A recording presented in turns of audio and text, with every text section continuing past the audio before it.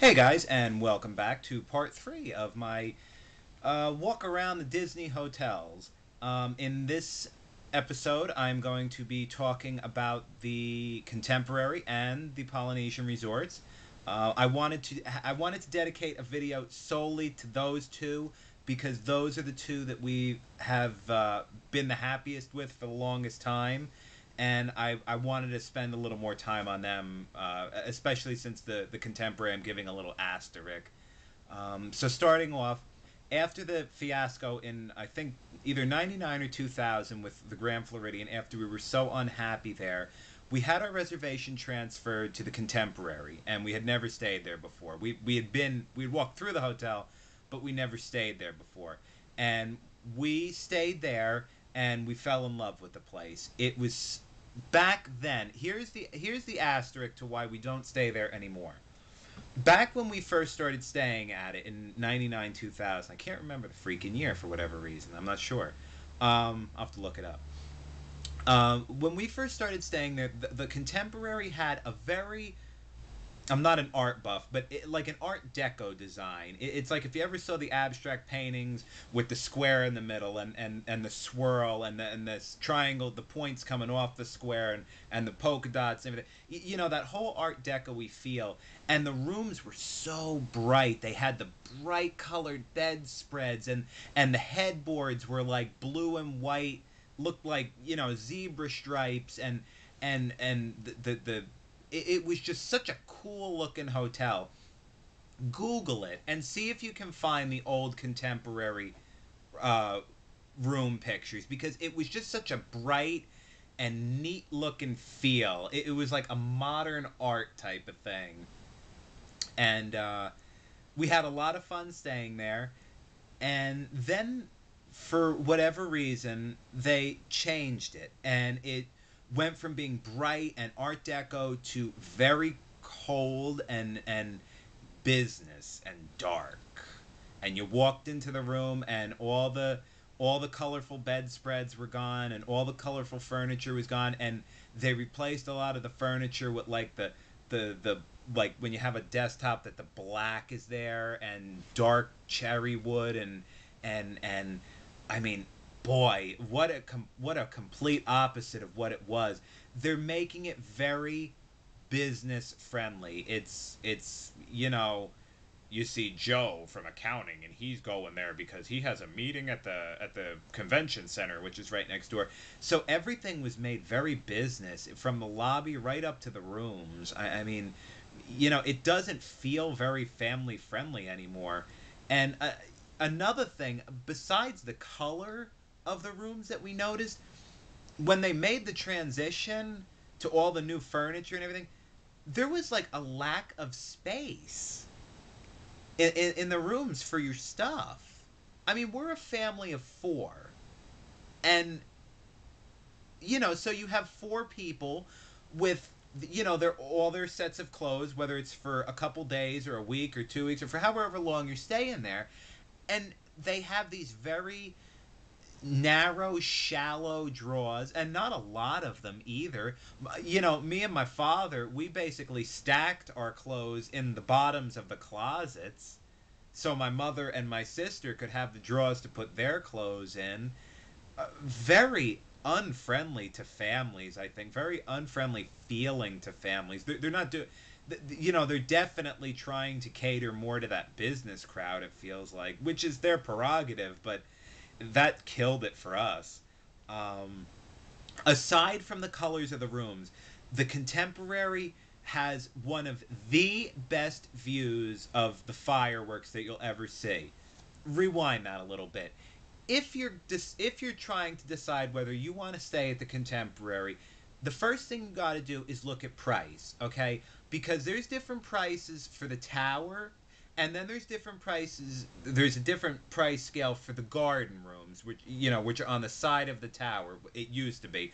They demolished the one garden wing for the new Bay Lake Tower, but they still have the one garden wing, and it's less expensive than the tower.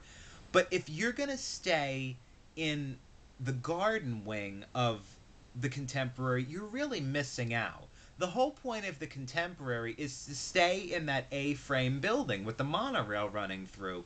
Staying in the garden wing is like riding a carousel and finding the one horse that doesn't move. It's like you're missing. You know? I mean, if you're spending that kind of money to be in a deluxe resort, don't stay in the garden room. If you can't afford the tower, honestly, and I don't say this to be uppity or nasty or anything, but if you can't afford to stay in the tower, take your dollars, and I honestly believe they'd be better spent elsewhere. Maybe if you could find a good room at Poly or Boardwalk or or even Grand Floridian if you want to give it a shot and you think that maybe you'd have a more enjoyable experience than my family did, go for it, please. um but if you're not going to stay in the tower, you're really like killing the fun of staying there. But we stayed there for many years before the transition, and we always requested uh, and before it was a request, now it's a separate price. I love that. But we requested the side of the Contemporary that faces the Magic Kingdom, and they have, bar none, one of the best viewing spots for the fireworks that you'll see anywhere around the park. Nothing beats walking out on your personal balcony and sitting down and watching the fireworks. They are like practically right on top of you. It looks like they're right over Space Mountain, um, and it's tremendous. They're just so close. And when you get one of the big bursts, it's so close and so loud that it actually sets off car alarms that are in the parking lot underneath you, in the Contemporary parking lot. What a great view.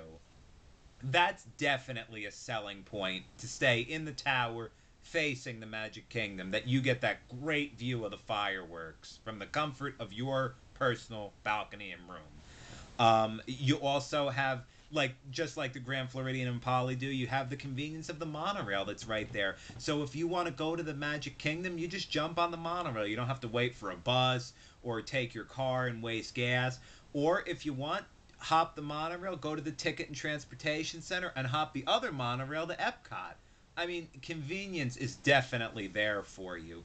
Um, just it's a good hotel. It's a nice hotel. Offers a lot, but personally, since the transition and moving to this more business feeling atmosphere, it just doesn't do it for us anymore. And but in a way, it's kind of a good thing. In the same way that that the fiasco at the Grand Floridian pushed us to the Contemporary, which we loved for many years.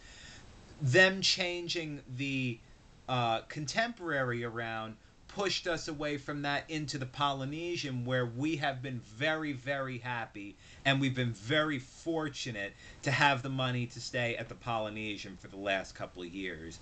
And that's the next stop on our on my tour of the hotels for you, is the Polynesian Resort.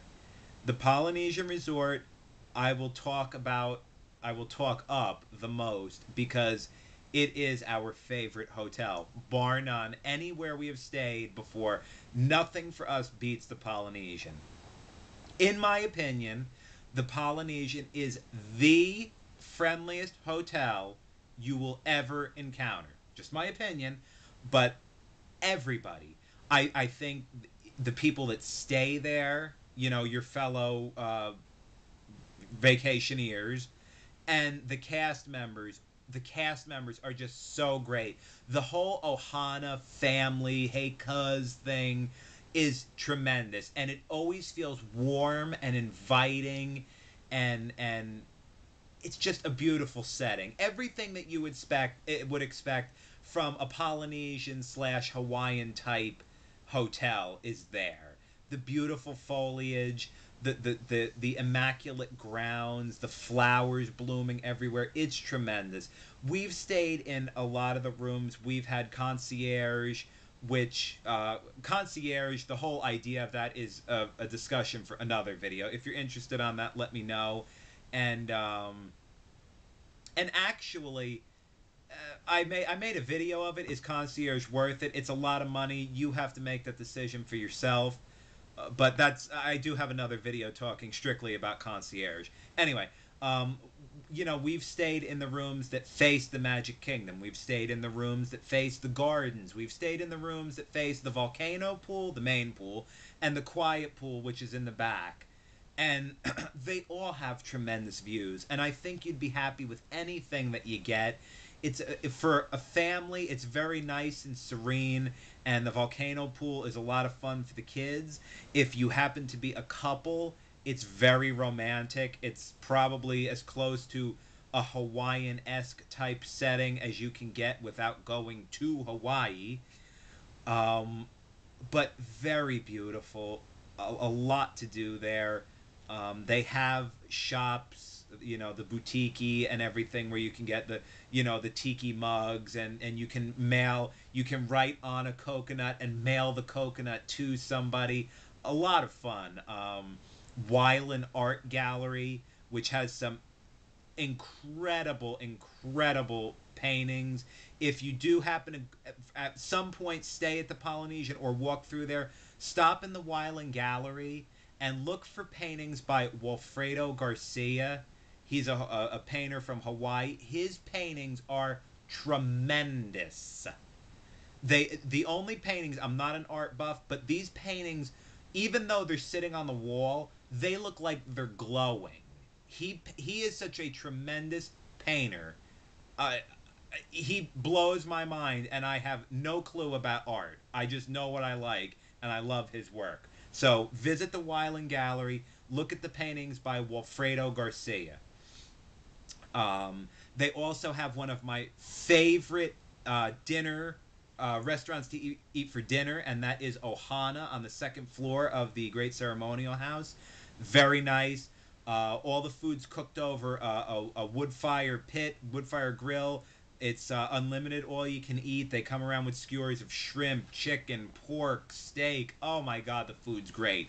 And if you happen to time it right, if you go at the right time and you ask for a window seat, when the Magic Kingdom does the fireworks, they dim the lights in the restaurant and they pipe in the music from the Magic Kingdom, so you can sit there and eat at your table and watch the fireworks, which you have a really good view from, a good view to watch. Um, Very fun for kids if you're doing it, and couples. I think that's really romantic.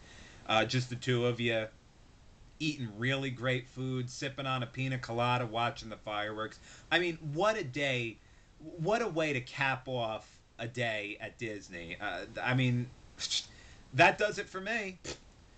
Um, as far as convenience, just like the Contemporary, you got the monorail right there. Jump on, go over to Magic Kingdom, spin around, hit the ticket center, grab the other monorail to Epcot. Um, Even if you just want to bum around, they have beaches with hammocks that you can just lay out.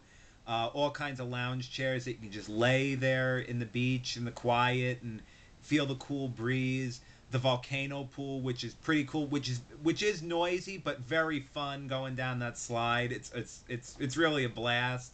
If you're not into that, you just want a quiet swim or soak. They do have the quiet pool, which is that it's quiet. There's no slide. Just a pool, just a plain pool. But the the Polynesian is 6 out of 5 stars for us. It's tremendous, and we try and get the money together every year to make sure we can go. But we wouldn't want, if we could pick somewhere where if money wasn't an option, we would definitely always stay there. It is. Can't stop talking about it, and I'm gonna go over time, so I'm gonna stop talking about it. Um, if you have any questions, like I said in the other one, it's very hard to compress a whole hotel into one video, into a 5-minute segment or 15. So if you have any questions on anything, any concerns, anything that you think I can answer, I'm here for you. I don't want to plan your whole trip because that kind of takes some of the fun away of it for you. But if you have any type of questions, something I didn't cover in enough depth, please let me know. I'm on just about every day. I'll read and respond to you as best I can. I'm trying to help you out, make the most of it. Thank you very much for watching. I appreciate every single person that views, whether I have a one view or a million views. I appreciate that somebody's out there watching. Take care, y'all, and I'll see you soon. Bye bye.